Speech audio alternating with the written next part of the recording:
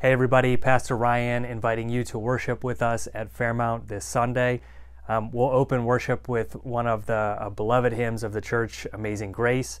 Our choir will share an anthem, Lily of the Valley, that is an African American spiritual. And then we'll get into one of the most well-known parables in the Gospels, the parable of the prodigal son. But we might look at it in a different way than you're used to. Instead of focusing our attention on the younger son, the prodigal son, we will instead think about the older son, the brother who was left behind, and wonder about what he might be feeling and how the story between these two brothers might end. Hope to see you in worship.